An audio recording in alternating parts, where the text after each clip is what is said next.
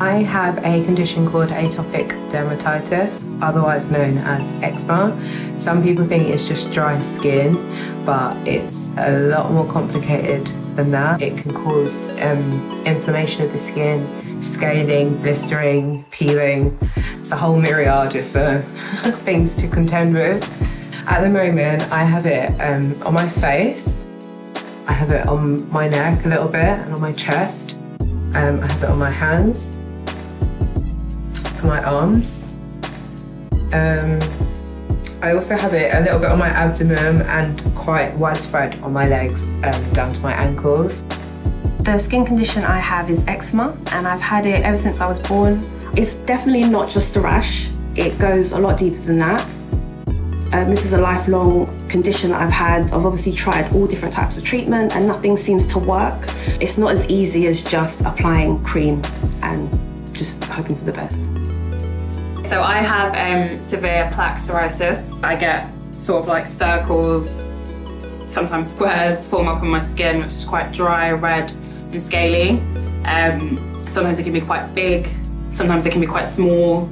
I've had eczema since I was 18. It can really affect you in any sense. I mean, sex life, work life.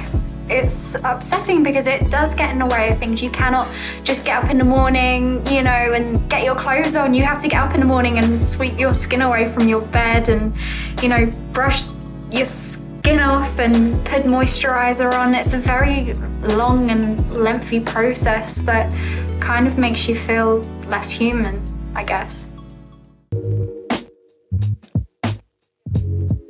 When it comes to eczema, the number one treatment is to use steroid creams. I started on them when I was 6 months old, all the way up until the age of 28.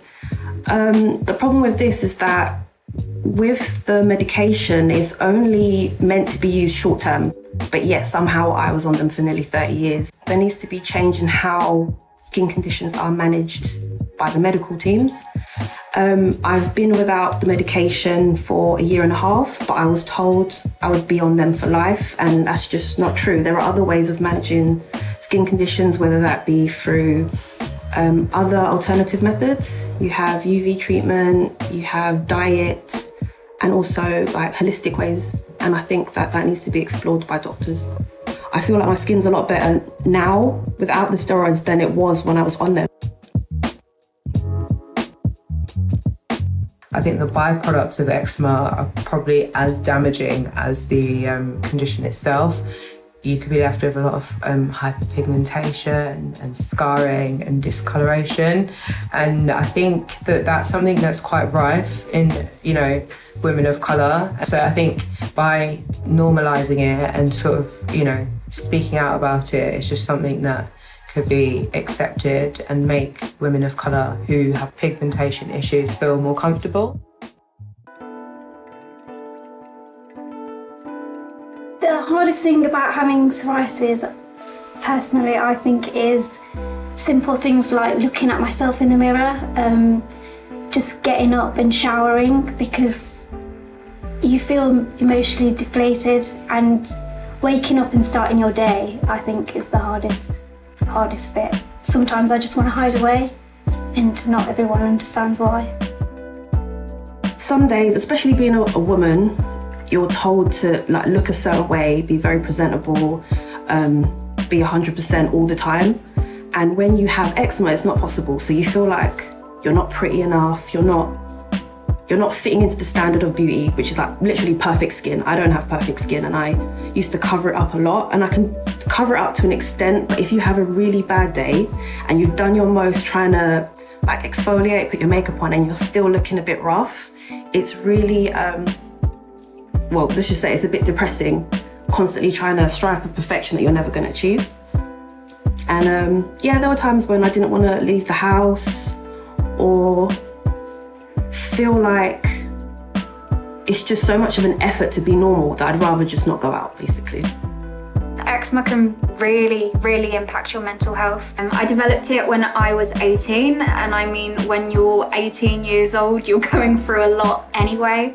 I've always suffered with anxiety and a lot of self-deprecating, so when I developed my eczema, when I developed a skin condition, It just made things a lot worse for me. But I think what a lot of people don't realise is there's been a lot of suicides. There has been a lot of eczema suicides because people cannot cope with the itch, they cannot cope with how they look, and I don't know why it isn't being talked about.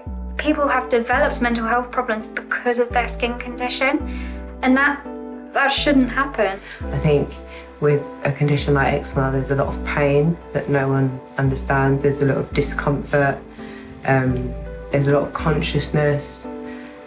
There's a lot of mentally having to be prepared.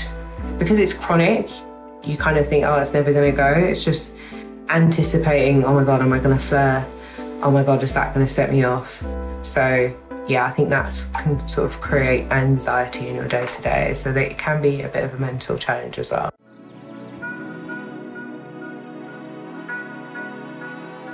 I had a green dress on that exposed, it was a boob tube, so it exposed my arms, my legs. I was standing there waiting for my friend, and everyone, like, this is not even a joke, everyone walked past and stared at me.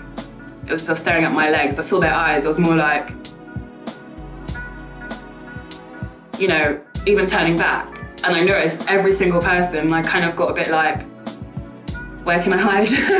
Where can I run to? Like, people are staring at me, I don't want to be here. So I was at a friend's house, and you know, friends who know about my skin condition, friends who I feel comfortable around, and I was just wearing shorts, and another friend of theirs, who obviously I'm not as familiar with, came into the room, and as soon as they saw my legs, was like, what the F is wrong with your legs?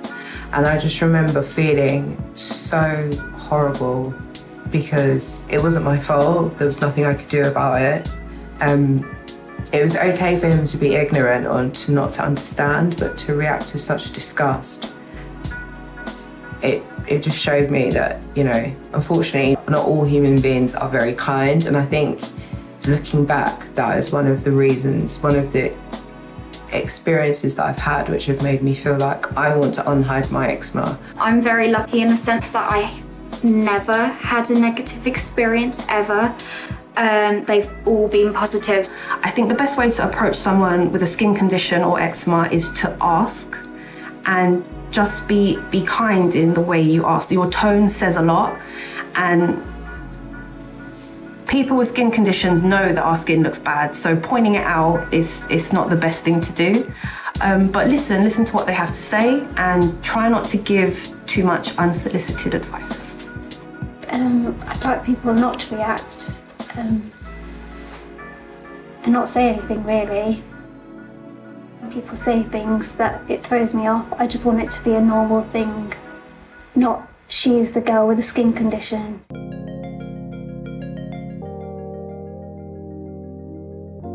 There are over 15 million people living with eczema in the UK alone, so why not see that in advertising? We need to be more reflective of what's really out there in the world, so everybody sees themselves in the media and everybody feels like, yes, I can relate and there is a place for me. I think that's the most important thing about representation, is inclusion. Representation leads to inclusion. The truth of it is that most of us are just hiding our imperfections all the time, and that is why you never really see it out in public or in the media, because it's just one of those things that no one talks about. If it was normalised, people could just walk around freely and have their skin out. Before I had this, I was probably one of those people who would be like, oh my God, it's, you know, this is different. Like, what is that? And it only took for me to get it on my skin to be like, oh my God, wait, this is common. People do have skin conditions. It's not out of the norm. It does happen. And I think that's, having plaque psoriasis has actually made me more aware.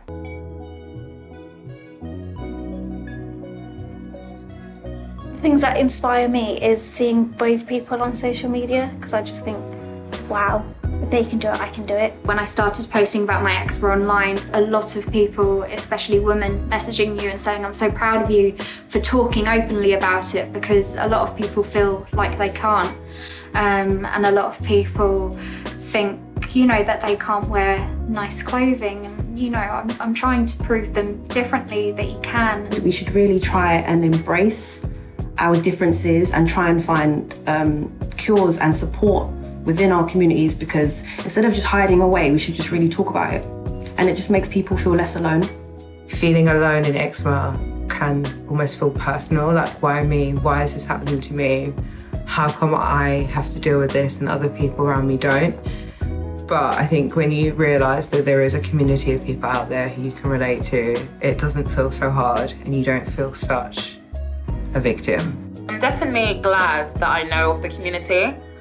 I'm happy that they've shared their stories as well, and I feel comfortable, a bit more comfortable if I do have a breakout, then, you know I'm not alone. I feel happy, and I feel, can I use warm? I want to use warm. I feel warm.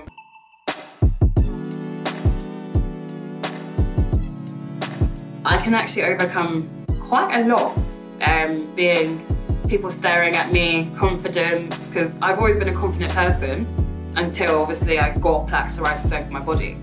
So I think it necessarily taught me to accept myself, be a bit more happy with myself. You know, I feel like I'm a beautiful person all around, so it's taught me to be more openly confident about it. You just have to love yourself and you can't let anyone take it away from you.